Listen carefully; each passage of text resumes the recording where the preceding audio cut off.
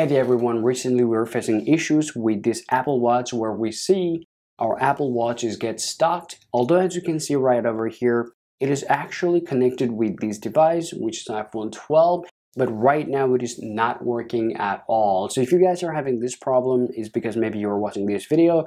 We're going to be showing you how you can fix this problem. Well, first of all, it is a very common thing that you can try be doing on your Apple Watch is to give a soft reset on your Apple Watch. And to do that, go ahead and press and hold that power button and that crown button together. Keep holding it until you see that your Apple Watch get restarted.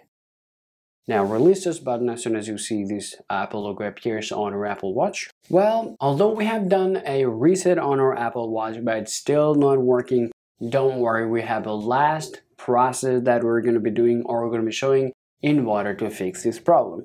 Alright everyone, so right now as you can see, this Apple Watch is connected with this iPhone 12.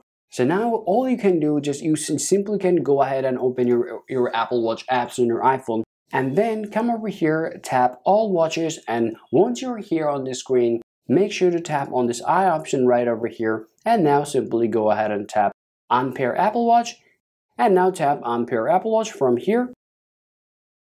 Now go ahead and enter your Apple ID password. I'm just going to go ahead and enter my password here. Afterward, go ahead and tap Unpair. Well, now as you can see, this Apple Watch is unpairing. Now just wait a while unless our Apple Watch is start working. Right now as you can see, it is unpairing from this device. Now all you need to do, you need to just wait until it's completely unpaired. Now it is completely unpaired. Alright guys, these are the literal way that you can use in order to fix this problem, especially if you are having this problem all of a sudden, okay?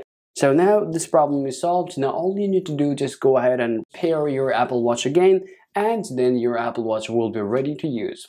Alright guys, that's it for now. Hopefully your video was helpful. If you think so, you can just let us know in the comment box. If you guys are having still problem happening with your Apple Watch, you can also let us know in the comment box. And that's all about this video.